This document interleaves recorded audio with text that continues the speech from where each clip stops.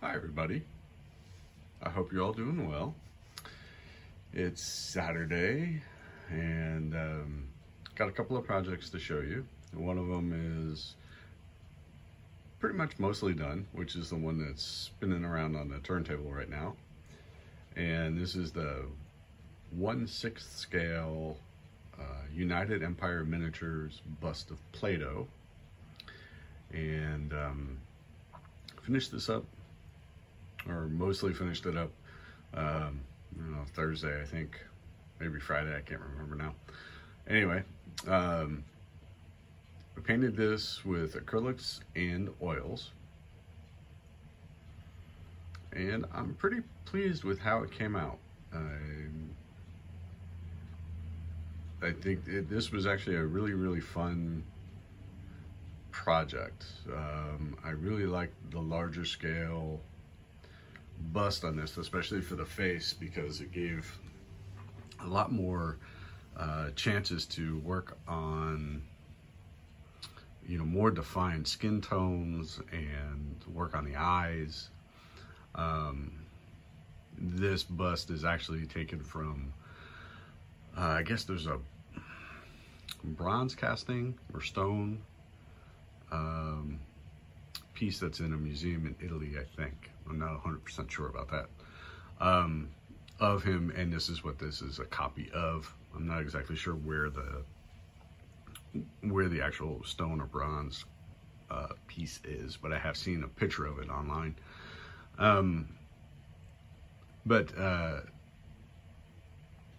So this is modeled after that, which is obviously not probably what Plato will look like, but we'll go with it. So anyway, this is what I've got. Like I said, this was a lot of fun. I really like this scale of painting. Was a lot of fun. A lot of detail that you can get in there, even though the face itself,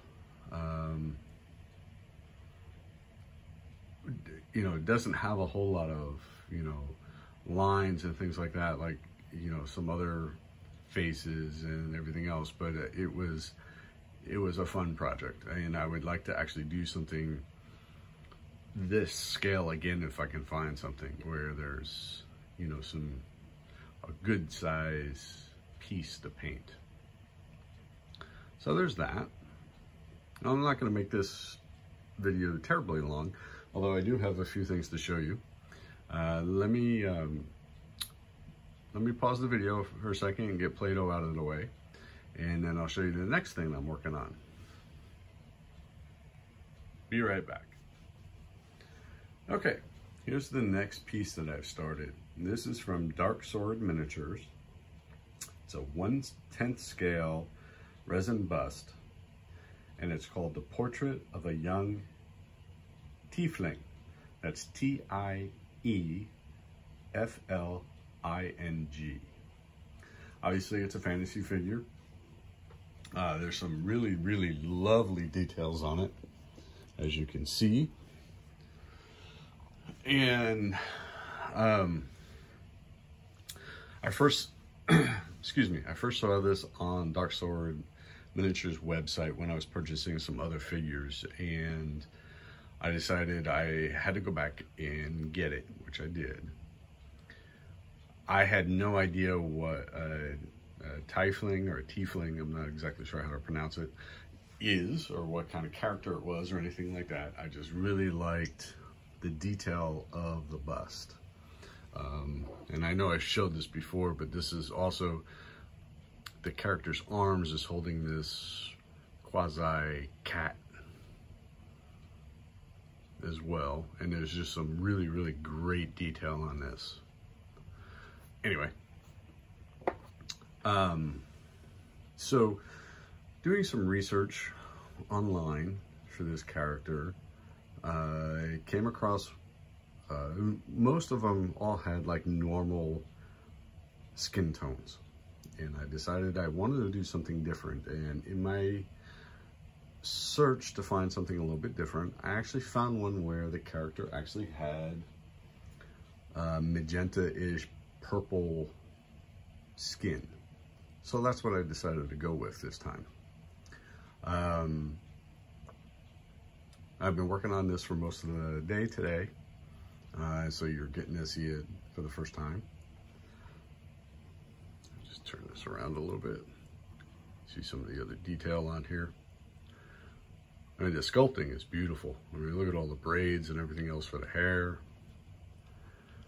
And I'm going to show you a photo of my reference piece, essentially. And I'll flash that up in the screen in a second. Okay. And so essentially that's my reference. That's kind of what I took the skin tones from. The eyes itself, I decided I wanted to try to do something also a little bit different, since it's not a true human character. I tried to give it some non-human eyes. I'm going to go back and touch those up a little bit. I'm not 100% happy with them yet, but essentially that's where I'm at with that. But what I'm going to stop the video here. I'm going to readjust the camera so you can see some stuff. But I wanted to show you a little bit of the process that I went through to get to these colors here. And I just thought maybe you might find that interesting. So give me a moment. Let me readjust the cameras and I'll be right back. Okay, I'm back. So what you're seeing in front of you here is a little bit of a painting chart that I decided to try to do to try to recreate some of the colors that were on that photo. So what I did, to try to come up with the magenta, purple, violet color. I tried some different reds along with some different blues going across here to try to come up with something that I thought would work. And up here, bring it into focus maybe. So up here, this is scale 75's primary red, and each box across here has that. Then across here is ultramarine blue, phthalo blue, scale 75 primary blue, and cerulean blue, okay? And then the blues carry across all the way down to the bottom, okay? Same thing with the ultramarine. But then I also did cadmium red light, cadmium red medium, cad red, and alizarin crimson. And then those carried all the way across for each blue. So essentially those are the reds that I had. I decided to try and I went for it. So you can see how each one's a little bit different. So I put down the red first. You can see what the actual colors were here and here. And then I decided I was going to try to see what it would look like if I glazed it. So I put the red down first. I then put that blue very thinly over the red to see how it would turn out. And as you can tell, as you go across, the different blues create different, essentially different colors, right, as they go across. And I did that one for each one. I eventually, instead of trying to do the glaze, I ended up mixing my colors, and I ended up taking ultramarine blue and cad red for the base purple, or the darkest. And then I started to work myself out using a little cad red light, mix those two together. And then for some of the really dark shadows, I used the alizarin crimson and phthalo blue, because it was a really dark purple. And then I ended up I adjusted some of these colors to get my lighter blends. So that's how I kind of came across that, or what I did to get to where I was at. Now, the eye, now don't laugh. I don't freehand draw very well. but this was the idea for the eye. So I used white with a little ultramarine blue in it for the sclera here. And then just Hansa yellow, well, it was Hansa yellow, but I can't, Hansa yellow light. And I painted in the iris, and then I took the ultramarine blue and cad red and painted in the iris. Okay, so that's ultimately what I wanted the eye to look like. And like I said, I have to go back and readjust it a little bit. I'm not 100% happy with it, but I kind of had to give myself a chance to let it sit, or I'd end up really messing it up. So I had to go do something else, and then I'll go back to it. Anyway, there's that. And then also, a little mail call today.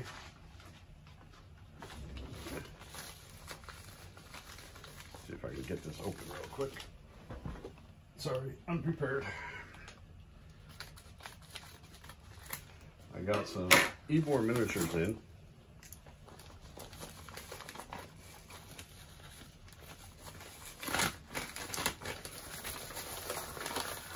Sorry for the dead space, folks.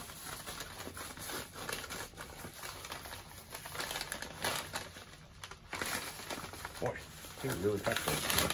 Okay, there we go. This actually came in a soft envelope, which I wasn't really expecting. Good Lord, how do you do this? Sorry about that, everybody. I did not expect this to be this difficult when I opened it. Dead air, dead air. All right, here we go. There we go.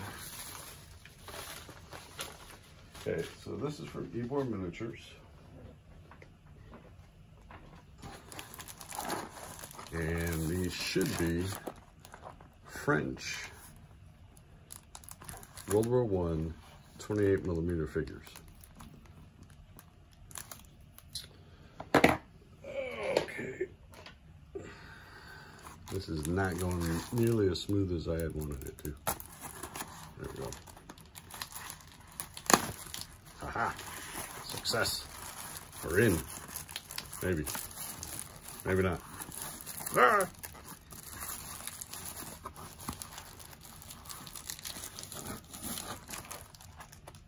Well, it definitely packed it well.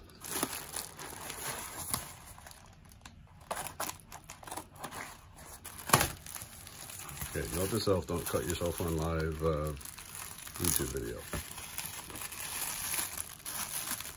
All right, here we go. There we are. Hey, there's one of them. All right.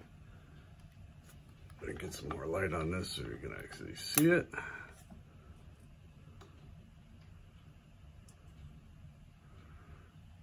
So here we go.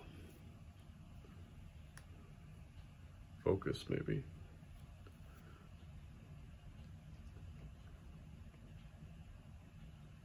Maybe not.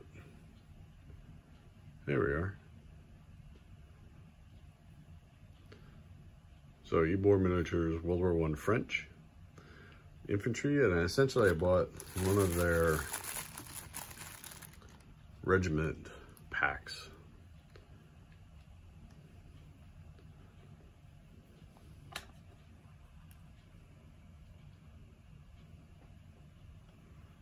There we go. Sorry for knocking the camera around a little bit. So there's that. So these just showed up today. I hadn't even opened them, obviously. There's one that's firing. Really, really nice detail. Nice and crisp.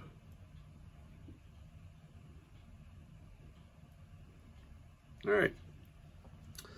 That's essentially what I have for today. So I just wanted to say thank you to all new subscribers I've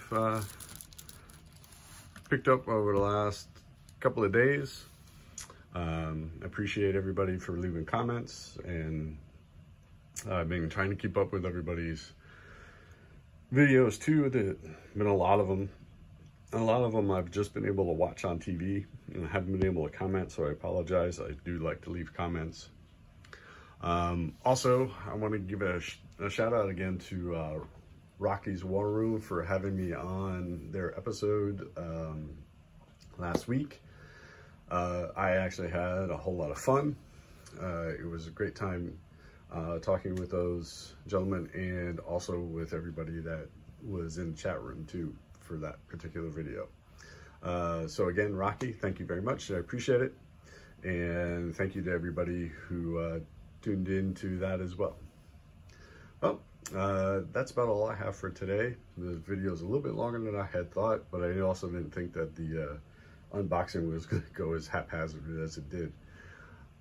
Anyway, I hope everybody's having a great weekend, and I hope you're all staying safe, and I will talk to you all soon. Bye.